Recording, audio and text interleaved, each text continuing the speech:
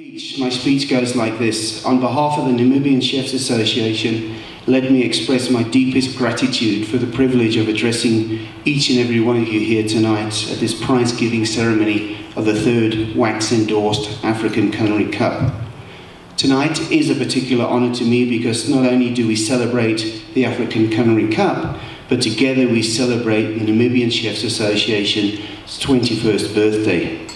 And we do this with so many esteemed culinarians. Some of the esteemed culinarians in the room tonight were part of laying the foundations for the association as we know it today.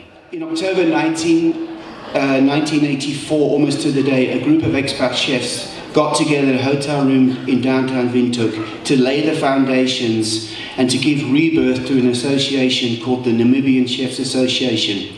An association with a continued vision to simply uplift and recognise cooks, chefs and caterers at all levels from all sectors in the industry across the country.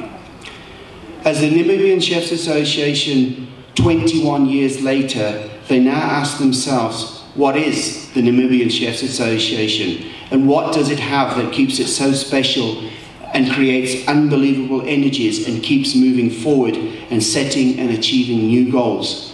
Your association, the Namibian Chefs Association, is hugely respected around the continent and around the globe for its ongoing support and commitment to the mother body of all chefs, the World Chefs Societies, now better known as World Chefs. So now, the winner of 2015 is Namibia!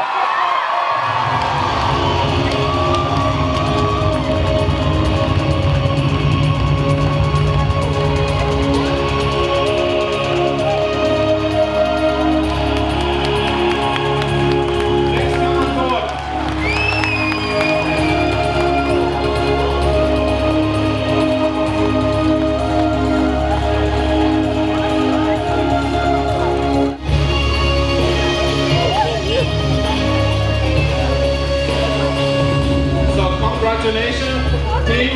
Please give me all your hands together. Grab the cup and congratulations.